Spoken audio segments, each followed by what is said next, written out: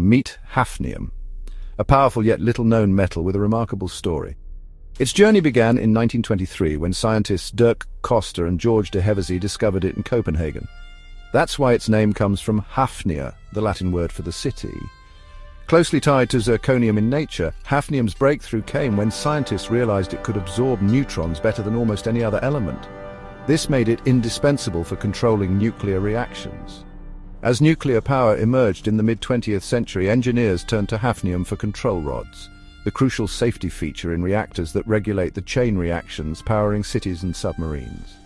Its unmatched ability to soak up neutrons keeps reactors stable, preventing meltdowns and ensuring safe, reliable energy.